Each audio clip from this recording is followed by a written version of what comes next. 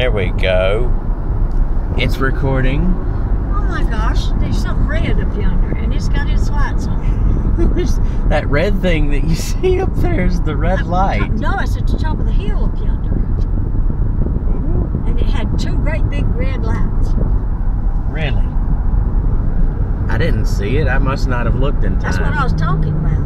Ooh, that's big old lights. And I thought, oh my gosh, you know, it's got to be something bad. It can't be good, nothing when the lights that big. Is it that thing over there? No, no. It was at the top of this hill up here. Say hello to everyone. Oh, come on. Say something. There's the police out there. Oh, He's hid back there. don't be stingy. He's hid back there to keep them folks from seeing him. They do that, don't they? They do. They hide everywhere. They hide behind a stump if they can. Right? Say hello to somebody. I don't know who to say hello to. Well, Mom, Hannah, and Faith might watch this later. Hey, everybody. That's about as much as I'm gonna get out of you, ain't it? I'm afraid so.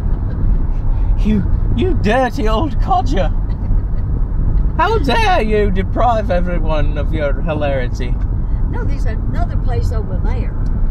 That's they serve lunches every day. There's Johnny Ray's, the China Garden. No, that's on the other side.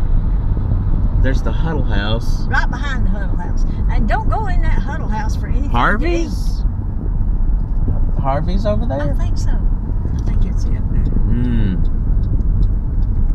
But don't go in that Huddle House if you want something decent to eat. Me and Lily both agreed that is not the place to eat in. The thing about the way they prepare stuff at the Huddle House is, yeah, it's greasy, but... And this is not just greasy. I mean, it was downright, the food tasted horrible. It must have been the chef they had that day. I don't know. He was a young fella, and he was running all over that kitchen fast as he could go. He was all by himself. They were short-staffed. It's not his fault. It's not his fault that the food was that bad, because he was the only cook there. They're supposed to have at least two cooks. Honey, have you ever had a fried egg that you couldn't even cut with a knife? I was searching through my memory. I found one with crispy edges, and I was about to say, yeah, I only once, but then I remembered the yolk was still runny. Yeah, the yolk is runny, and the white is just as hard as a doggone brick. I mean, it.